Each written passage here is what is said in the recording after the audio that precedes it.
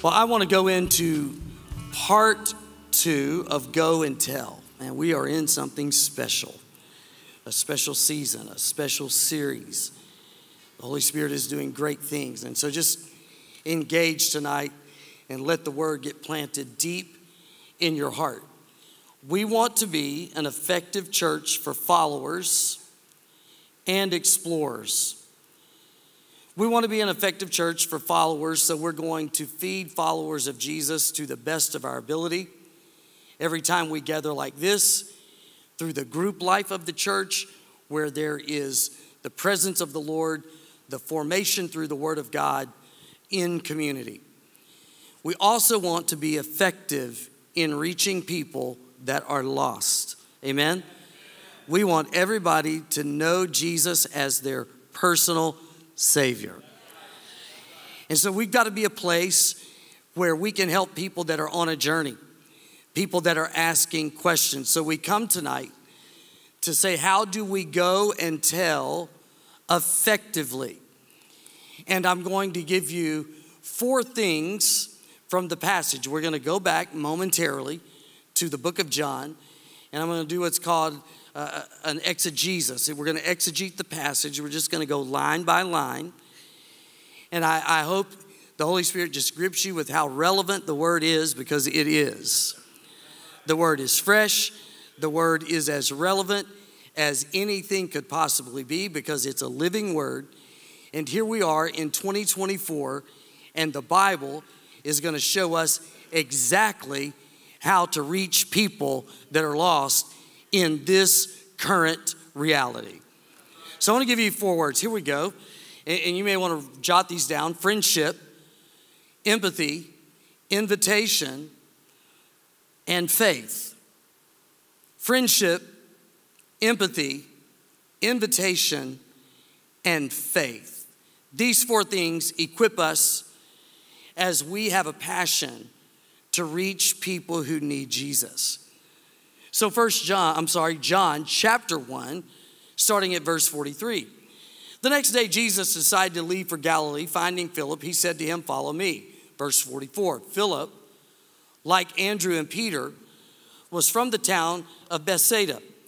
Philip found Nathanael. Philip and Nathanael were friends. So Phil found Nate and told him, "We have found the one Moses wrote about in the law, and about whom the prophets also wrote, Jesus of Nazareth, the son of Joseph." Nazareth? Can any good come from there? Nathanael asked. "Come and see," said Philip. When Jesus saw Nathanael approaching, he said of him, "Now here is truly an Israelite in whom there's no deceit." "How do you know me?"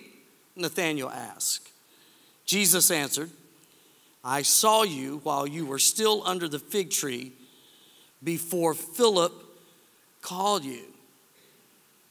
Then Nathanael declared, "Rabbi, you are the Son of God. You are the King of Israel." Holy Spirit, equip us and empower us so that we can reach our friends that are lost. Teach us about empathy, invitation, and faith as we go and tell, in Jesus' name. And everybody put a strong amen right there. So number 1, friendship. Friendship. Philip followed Jesus, and no sooner has his life been revolutionized, now he's going and telling. And he's going to his friend Nate, as the scripture says here, Nathanael. Throughout all church history, we know that the biggest percentage of people that end up following Jesus, they start doing so because of the witness of a friend. Friends trust you. Friends respect you. Even if they disagree with you, they know you. So I want to put this word here under friendship. It's the word authentic. We want to be authentic which means we're not going to hide who we are. Being real as Christians means we will not hide our Christianity. We will not put this light under a covering. We're going to let the light shine.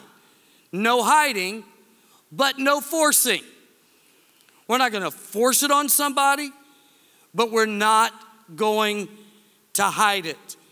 It would be authentic as you're interacting with your friend tomorrow or Monday to say something like this: church at the Rose District on Saturday night was awesome.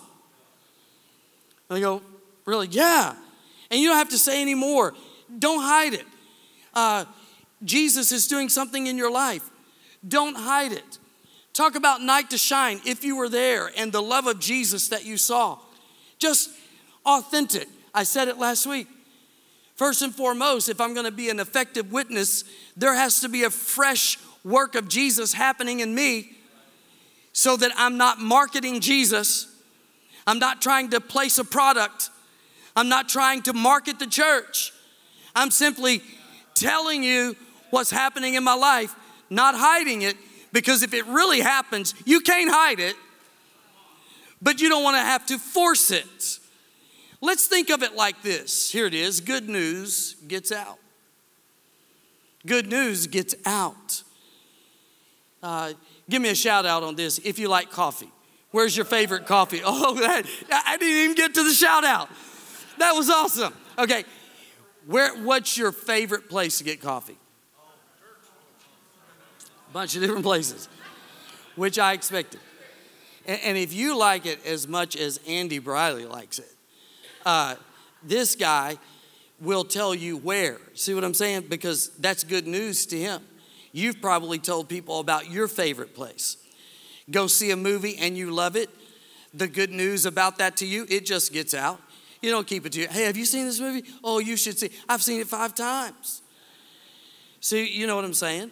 This restaurant or things like that. Good news just gets out. I kept running into people. This was a couple years ago, and it's only grown. Have you played pickleball? And do you hear that sound? Now, a few years ago, that was not being asked. Now it's like, it must be awesome because people love it, and the good news is getting out. That's why we're going to have pickleball courts in our new activity center. Come on and see. So how much more, if good news gets out, and we just went over just practical areas where it does, how much more should we go and tell people the answer of the longing of their heart? This area is full of people searching, and we just get to say, hey, come and see. And we're talking about our story. We're talking about things that are just so real, and they will appeal for years. In John 1, we see the culmination that for years they had waited and watched and looked for the Messiah. They were looking for deep answers. They had heard about this one, and so they found him. And Philip goes immediately and says to Nathanael, you know, the one that Moses wrote about, one that's greater than the law. We found him, like the Messiah. We found him. Now here's number 2, empathy. And the first thing that Nate does is say, hold up though. You said he comes from Nazareth. What good can possibly come from Nazareth? The real story is that Jesus comes from God. But in the human experience, we often get hung up with things like Nazareth. Why is there suffering? What's the meaning of life? That's our Nazareth. Geographically, in that day, it was such a small place. And so for Nathanael, a very religious man, he can't imagine that finally, if the Messiah has come, surely he would be from Jerusalem. See, in his own mind, he can't connect it. It's just not adding up. It's not feeling like the Messiah to him, and for his reason was locational because of how steeped in religion he was. Nazareth, can anything good come from Nazareth? And Philip does not challenge him about having a question. He was totally comfortable with Nathanael's question. And here is this next part about being a witness, that we're not afraid of questions. That when our friends ask these big questions, we welcome them. Hey, good question. Let's figure it out. The come and see is where we explore. It's why we want to be a church that feeds followers, but a church that loves and helps explorers. Those that are trying to figure out. Empathy is where I'm not going to back away from your question, and I'm not going to criticize you for having a question. And the church must be a place, and believers must be people that are safe places and people to ask honest questions. That was an honest question that Nathanael was asking. Like, are you telling me that Messiah, the one greater than Moses, the one greater than the law, Nazareth, that was as real to him as are the questions that people would ask today, like this, like, I've been so hurt. And they follow with the question, how can God be God, and how can God be good if this has happened? And we don't write that off. We empathize, because that's what a good witness will do.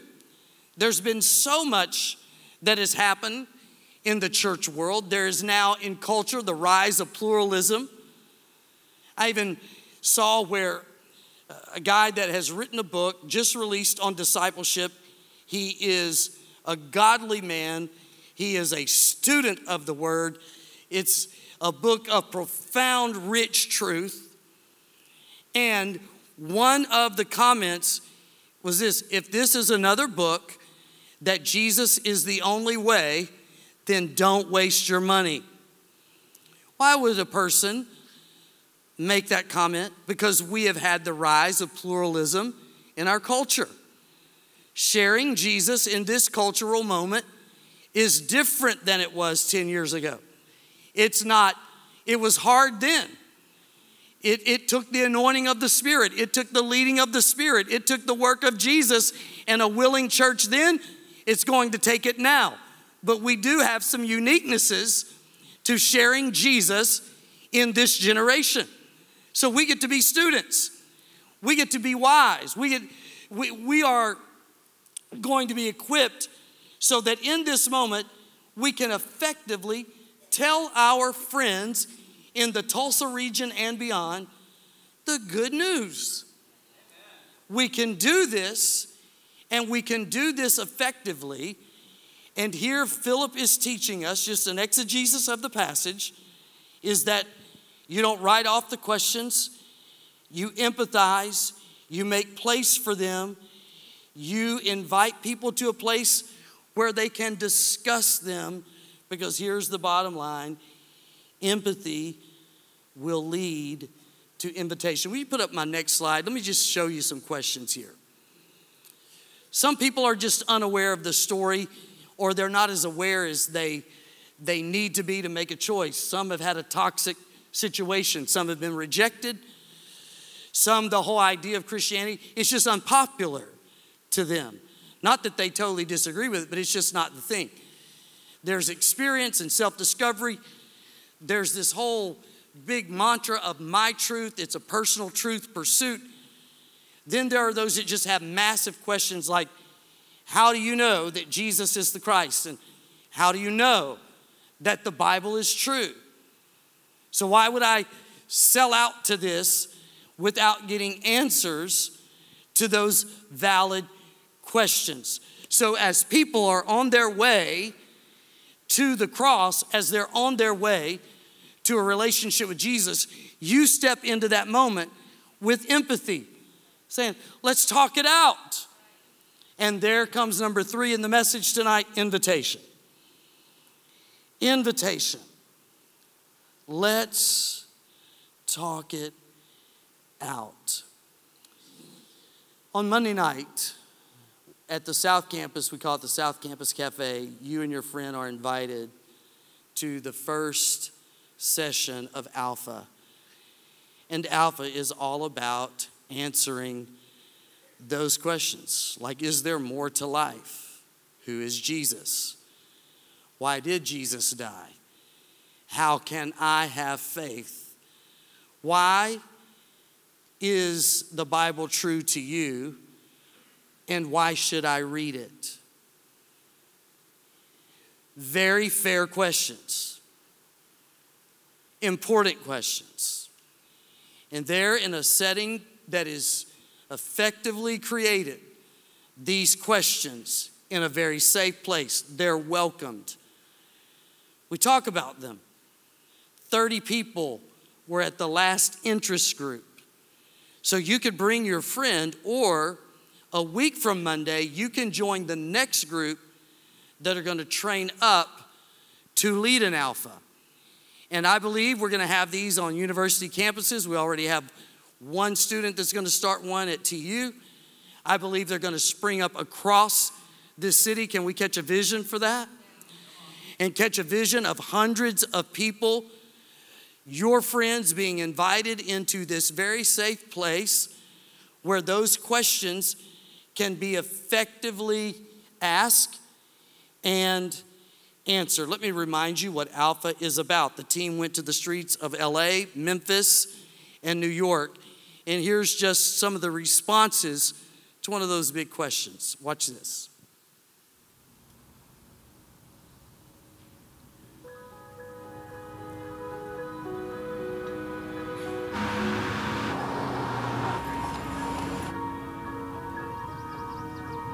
Camera speeds? Sound speeds? All right. So down. Right. Glare. Now, if I think of questions about... It's a good question. I ask myself this all the time. Yeah, I don't know. I have no idea. I wish I knew. I don't know. Nobody knows. I wish I knew. Oh, I was waiting for my son to get old enough to ask me this question. Yes and no. Always. I do believe some things in the Bible are relevant today. Not all things, because the world changes every day. I think it has some good lessons and some good history and good words to put out into the world. There's some lessons in there for sure. It's written very majestically. I don't really think so anymore. I'm iffy on the Bible because I know that it's been translated so many times. I do think that being good neighbors is definitely relevant in this day and age. Historical track record of who God is and who Jesus is. But I think that finding like the faith within yourself is more important than reading a book that was written 2,000 years ago. That very last person was about the personal truth, my truth. You got to find it within yourself. Tens of thousands of people in this region would be right where she is. Let's invite them in. Let's have a conversation. Not afraid, not critical, not forcing. Let's just have an honest conversation. It's exactly what Jesus did. And when you get involved in this conversation, as we said last week, you're joining Jesus where he's already working. You're joining Jesus where he's working in someone's thoughts and their heart and their life. And it becomes the most incredible journey when we go and tell and invite people to come and see. So again, you could bring friends on Monday night because the next group starts. Or if you would like to train in to be one of those leaders, and we need you, you can start on the 17th. Please prayerfully consider that. If you say, well, tell me more about Monday night. Well, you just come to the cafe. Dinner is provided. It's a great time of connection. A carefully prepared video on the first key question. And then it goes to the table time where the leaders are there ready to walk this out and see what God does. So are you getting just the simple yet powerful approach? Number one, we share Jesus with our friends because they have your respect. You have credibility with them because they know you. Even if they don't agree with you, they know you and they respect you. And so you share Jesus with your friends and you empathize, which means you welcome their questions, you welcome their challenges. And then number three, you invite them. You invite them to church. You invite them to a group like this. Just start inviting, asking them to be your friend or to be your guest at one of these services. And let's watch what God will do, because here's number four, faith. We do all of this in faith. And I want you to see this next part of what happened between Phil and Nate and Jesus. So we are asking people to consider faith, to consider Christianity, to open their heart to Jesus. We are willing to say there is no other way, because that is the truth. It's not mine, it's the truth. And we don't want anyone to miss a personal relationship with Jesus. We don't want them to miss a full eternity in a place called heaven. And we sure don't want them to spend their eternity in the horror of a place called hell, as the Bible defines, a lake of fire. So there's an urgency, there is a passion, an intentionality that needs to be behind our empathy and our invitation with our friends. But here's the next one. We're doing this in faith because Jesus wants them saved. Jesus is still seeking those who are lost. He's still the doctor going after those who are sick.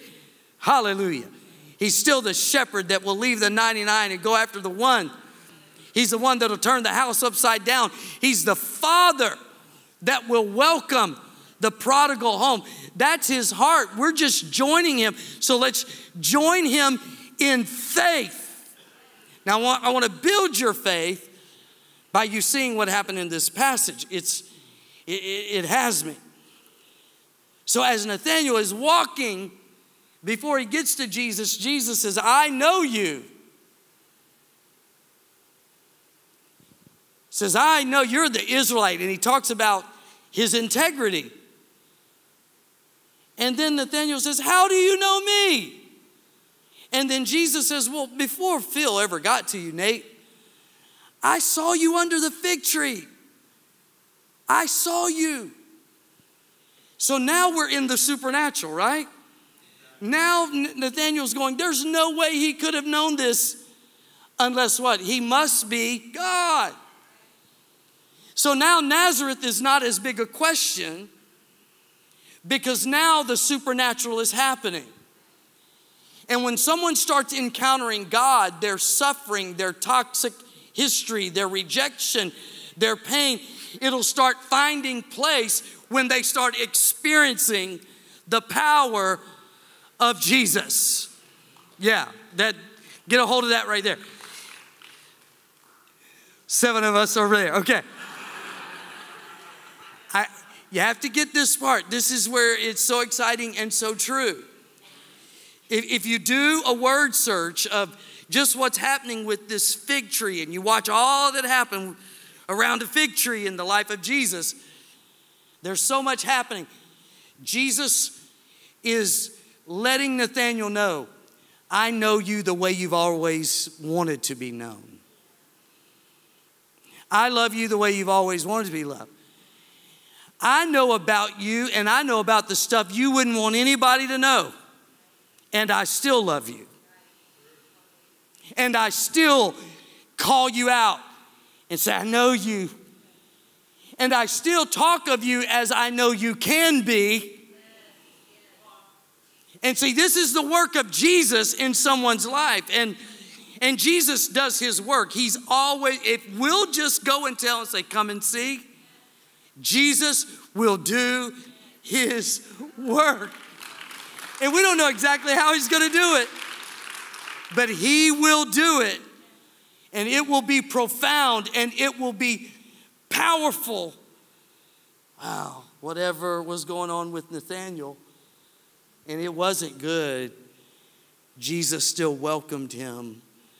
Jesus welcomed him with honor. Jesus loved him. And this supernatural encounter is what caused Nathanael to say, "You are God, Rabbi, Messiah. You are the one."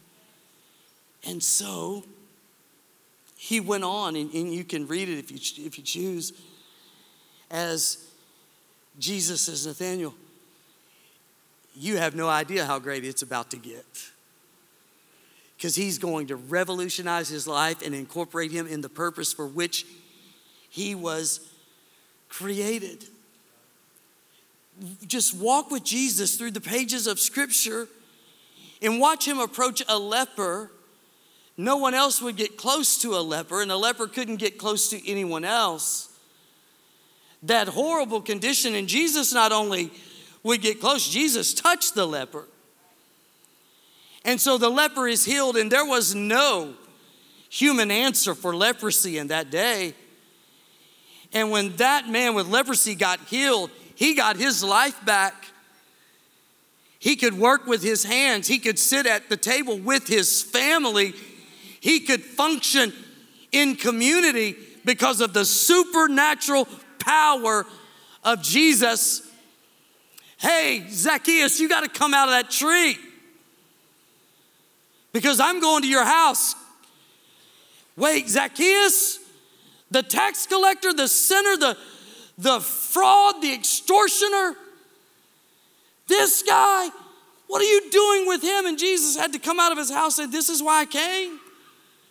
But back to Zacchaeus, whatever happened in Zacchaeus' house, when he came out, he is returning upwards of 400%. You don't do that unless you've been radically changed. He is now making, what would you call it, restitution. He's going around and he's going to pay it back with interest. You don't do that unless you've been radically changed. And we've got all of humanity out there climbing trees of success, climbing trees of pursuit. But because Jesus has climbed the tree, they can come down. And the power of Jesus, come on church, can change them. And I just want our faith to be increased in the power of Jesus to change somebody's life. And when you look in a mirror, you have the proof. He changed you. He found you. He forgave you. He's revolutionized your life. Go tell somebody. Your friends, empathize with their questions. Invite them to Jesus. Invite them to church. Invite them to Alpha. Put up my picture with me, if you will, about Alpha. I skipped over that, and I'm sorry. This is Alpha, because this is the journey. There's no straight line. We work through this. Ministry is messy. Can I get an amen?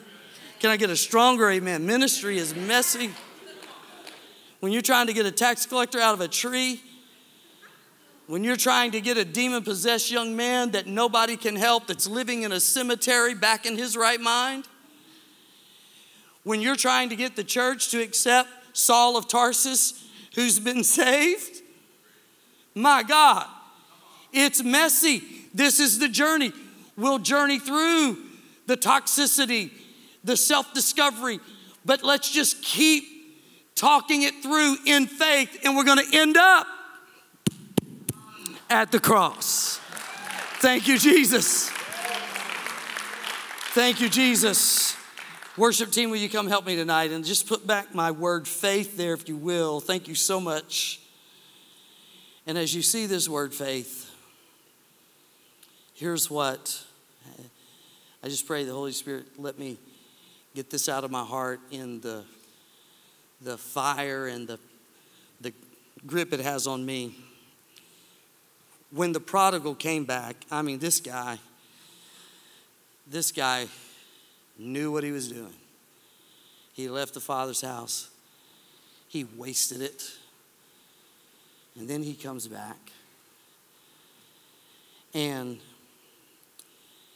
in his effort to come home and to try to repent, man, Jesus, who is seen through the actions of that father, is covering him and restoring him. And he says this to those around him. He says, hurry. That's what has me. He says, hurry. And he followed with the word hurry with, get the celebration ready. Hurry. Hurry. And I feel the Holy Spirit wanted me to end this message saying, let's keep hurrying. Let's keep hurrying to set up celebrations for all of these sinners who are going to come to faith like we did. Let's not lose the vision of a church that's always hurrying to celebrate one more sinner who has come home. Let's keep hurrying to the celebration where we can say, as the Father, my son who is dead, he's alive again. Come on, get a vision. Get a vision. And if we all start going to our friends and empathizing with their very real questions and their human experience in this cultural moment, and we will welcome those questions with an invitation to church and groups like Alpha, and we will do that in faith, we will have to hurry. We will have to hurry because people are going to be getting saved more than we have ever seen. Church, I sense something that we're at the starting line and Jesus is out there saying, let's go. Join me where I'm working.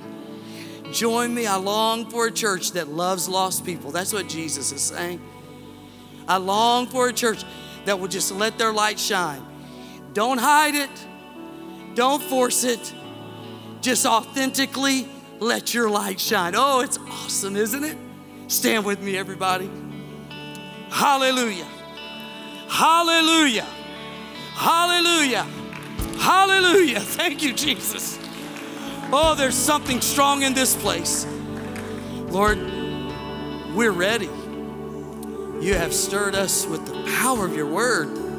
You've equipped us to go do the work of the ministry. We can start tonight. We can do this all week. We can show up Monday night with somebody. We can join the team. Lord, we capture a vision right now of just sharing again with those in our circle the good news. The good news. Right now, just let a reminder of the gospel, the good news, rush back over you until you want to tell everybody. Because you know good news gets out. So if it's that way in you, it's going to be expressed. If that's not happening, then we need a fresh work of the Holy Spirit in our lives to be reminded of where we were when Jesus found us. Come on. Be reminded of the mercy of God to us. We are not entitled. We did not deserve it. We could not earn it. He came. Thank you, Jesus. He came to us, called us by name, and saved us, forgave us. We have to tell somebody. We have to tell somebody.